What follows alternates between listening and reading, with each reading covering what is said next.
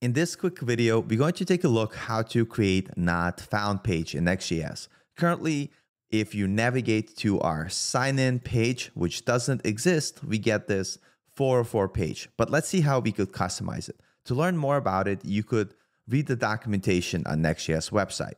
Here, all we have to do is create a not found.js file in the root of the folder where we want to default to the not found page and add a not/found.tsx file. So this could be on the root of your app, or you could have it in a specific page or route if you want to have another custom page. So to get started, let's go ahead and copy the snippet, which we'll replace with our custom code, but just to get us started. Inside our code editor, inside the app folder, we're going to create a new file called notfound.tsx, and here we're going to paste our code snippet.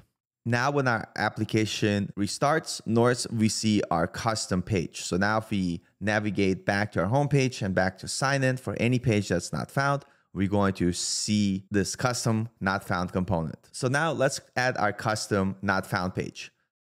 In the description, you will find a link to this blog post with all the code snippets. So scroll down until you see our not found.tsx example.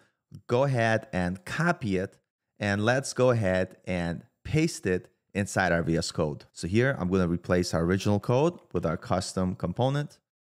And in this not found page, we just have basic styling with Tailwind.